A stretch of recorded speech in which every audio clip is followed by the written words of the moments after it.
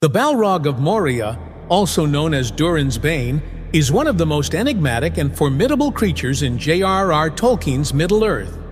To understand why Sauron did not ally with or recruit the Balrog, it is crucial to delve into the nature of the Balrog itself. The Balrog, like Sauron, was a Maya, a spirit of great power created by Eru Ilúvatar before the shaping of the world. The Maiar were lesser Ainur, powerful beings who helped the Valar shape and govern the world. However, not all Maiar were benevolent. Some, like Sauron and the Balrogs, were seduced by Melkor, later known as Morgoth, the first Dark Lord. The Balrogs, originally called Valaraukar, were corrupted by Morgoth in the early days of the world. They became his most feared and loyal servants, known for their immense strength, fiery appearance, and terrifying presence. The Balrog of Moria specifically survived the War of Wrath, the great battle that marked the end of the First Age and the downfall of Morgoth.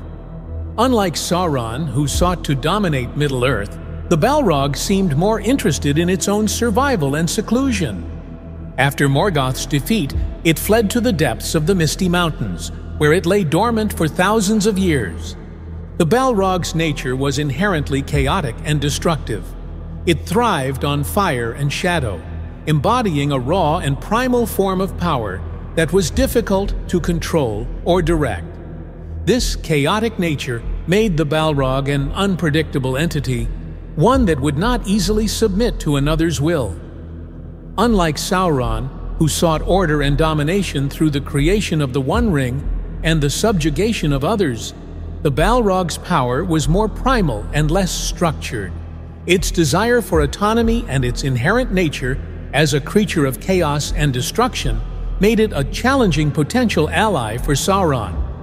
In the distant past, during the First Age, Sauron and the Balrogs served under the same master, Morgoth. This shared history provided a backdrop of familiarity between the two dark entities. However, their relationship was not one of equals. Sauron, even in the First Age, was already a powerful sorcerer and a master of deceit, second only to Morgoth in his cunning and ambition. The Balrogs, while formidable in their own right, were more akin to enforcers, wielding brute strength and fear rather than subtlety and guile. During the First Age, Sauron and the Balrogs participated in many of Morgoth's campaigns against the elves and men of Middle-earth. The Balrogs were often at the forefront of battles, spreading terror and destruction wherever they went. Sauron, on the other hand, often took on a more strategic role, using his powers of sorcery and manipulation to further Morgoth's aims. This difference in roles highlighted the distinct approaches of Sauron and the Balrogs to warfare and domination. The fall of Morgoth at the end of the First Age marked a significant turning point. The Balrogs were scattered, and many were slain. The Balrog of Moria, however, managed to escape and went into hiding deep beneath the Misty Mountains. Sauron too went into hiding, but eventually re-emerged with his own ambitions for dominance. The millennia that followed saw Sauron gradually rebuild his power and influence, culminating in the creation of the One Ring. During this time, the Balrog remained hidden, biding its time in the depths of Moria. The historical context suggests that while Sauron and the Balrog were once allies of convenience under Morgoth, their paths diverged significantly after his fall. The Balrog's retreat into isolation and Sauron's pursuit of his own dark empire set them on separate trajectories, making any potential alliance in the Third Age unlikely. The Balrog's retreat to Moria was not merely a matter of survival but also one of isolation. After the fall of Morgoth, the Balrog fled to the depths of the Misty Mountains, where it remained undisturbed for millennia. This seclusion was both a strength and a weakness. On one hand, it allowed the Balrog to avoid detection and destruction.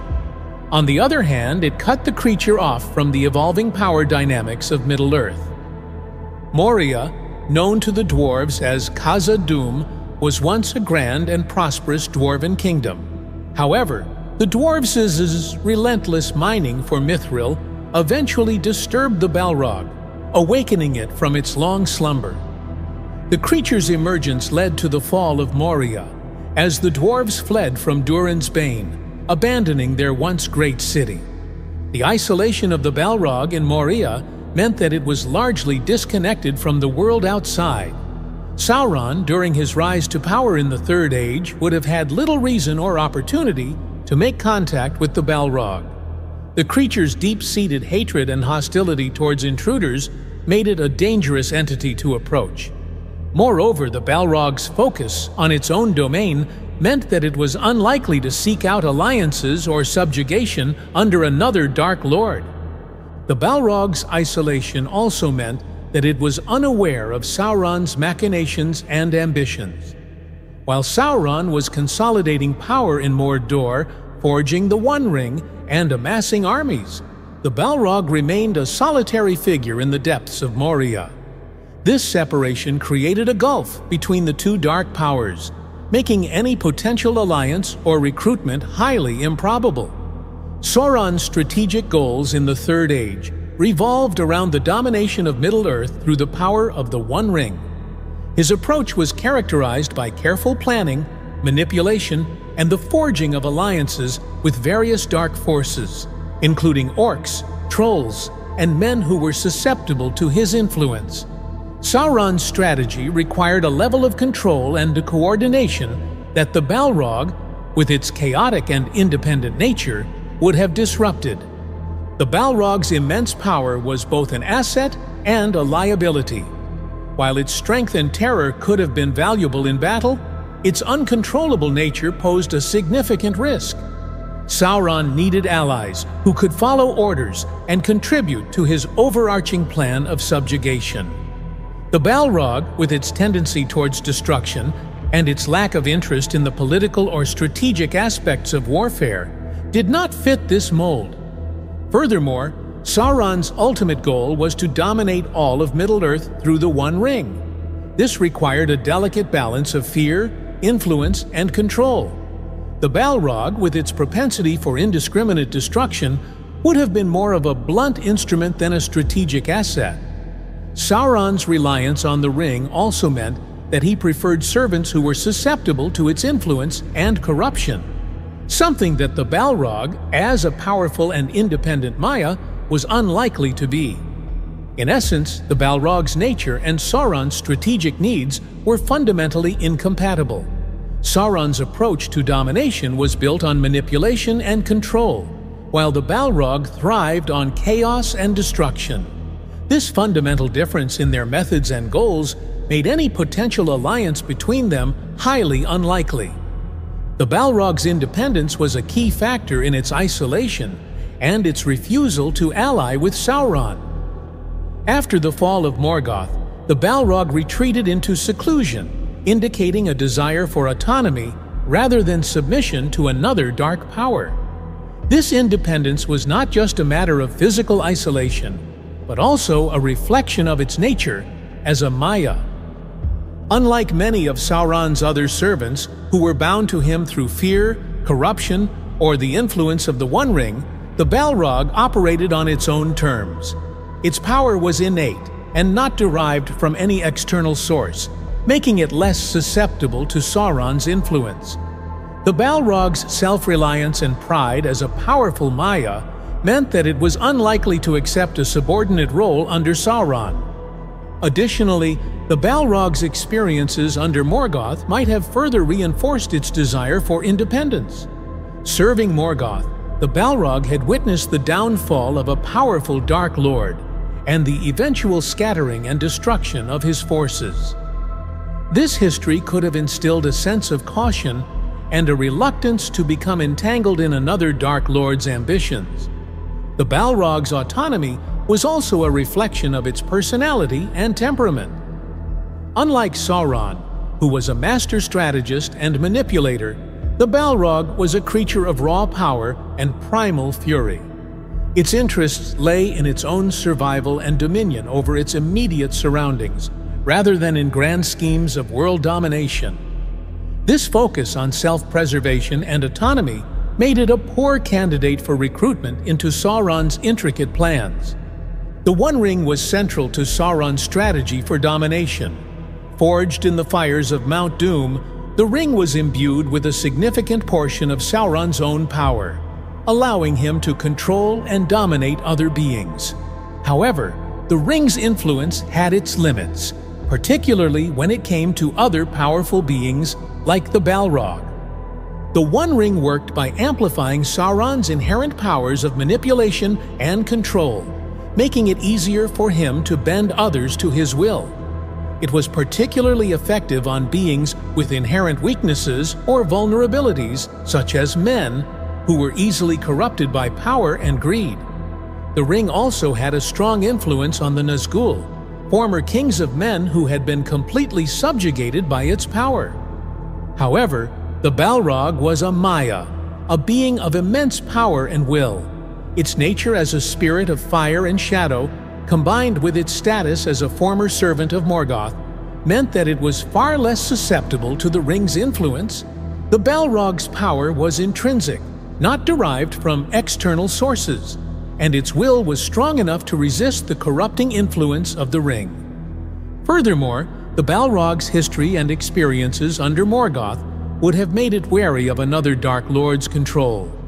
Having served one master and witnessed his downfall, the Balrog was unlikely to willingly submit to another.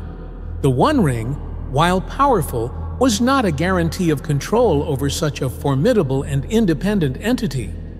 In summary, the One Ring's power was not absolute. While it allowed Sauron to dominate many beings and build his dark empire, it was not enough to compel the Balrog into submission. The Balrog's intrinsic power, combined with its strong will and desire for independence, made it resistant to the ring's influence. The Balrog's relationship with the dwarves of Moria provides additional context for its isolation and its lack of alliance with Sauron. The dwarves, in their quest for Mithril, delved too deeply into the depths of the Misty Mountains and inadvertently awakened the Balrog. This event, known as the Awakening of Durin's Bane, led to the downfall of the dwarven kingdom of Khazad-dûm. The Balrog's emergence in Moria caused widespread destruction and terror.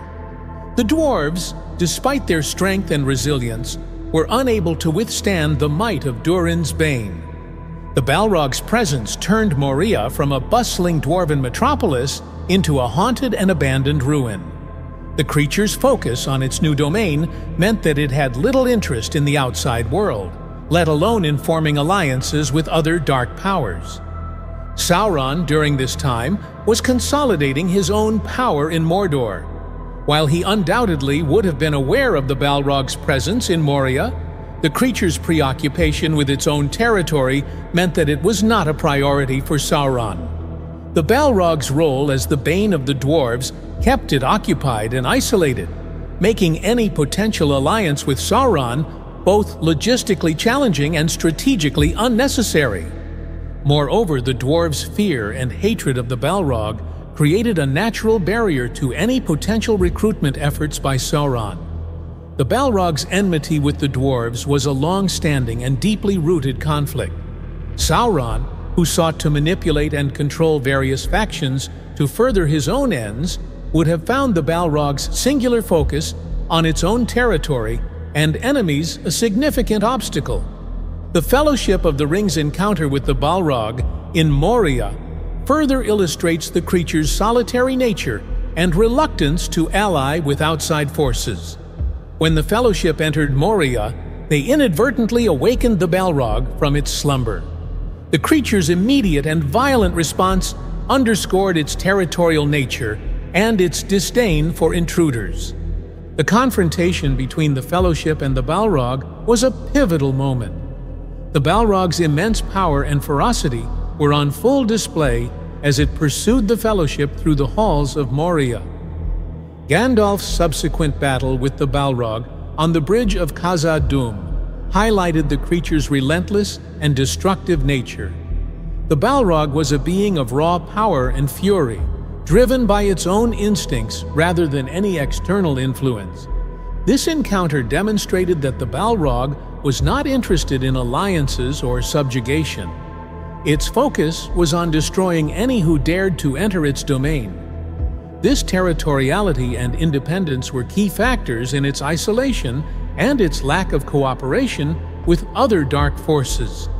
The Balrog's actions during this encounter further reinforced the idea that it was a solitary and autonomous entity, uninterested in the broader conflicts of Middle-earth.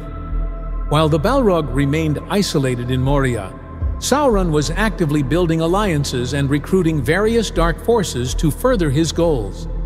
Sauron's primary allies included the Nazgûl, orcs, trolls, and corrupt men.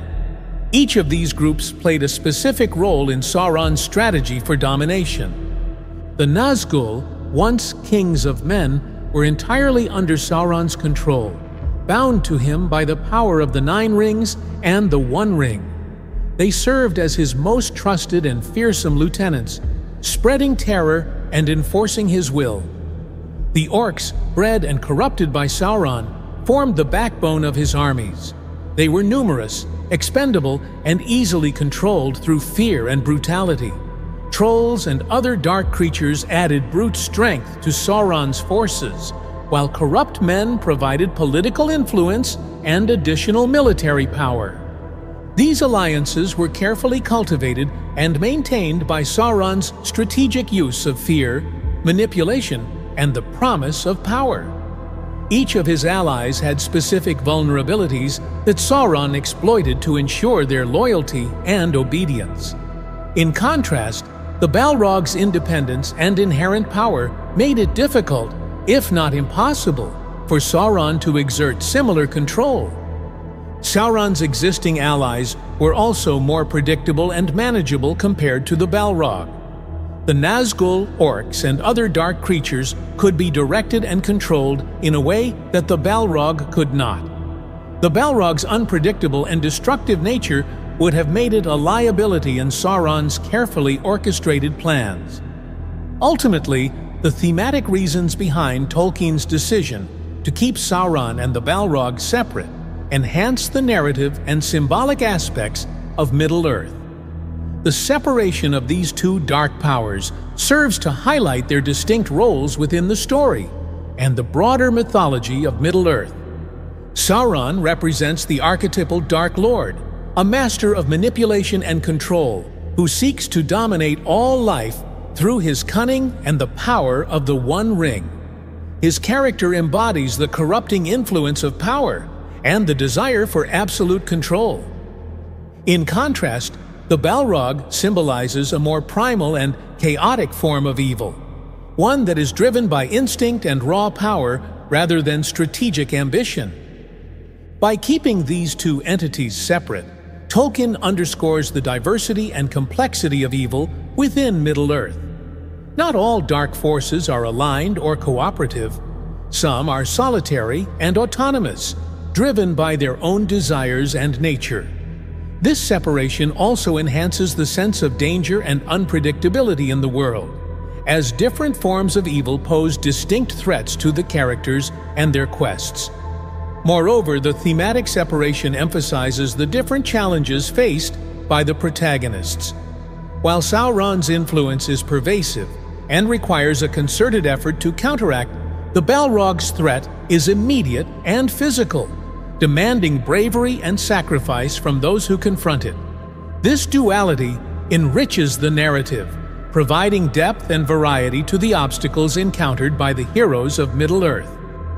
In conclusion, the reasons why Sauron did not ally with or recruit the Balrog are multifaceted and deeply rooted in the characters' natures, histories, and strategic needs.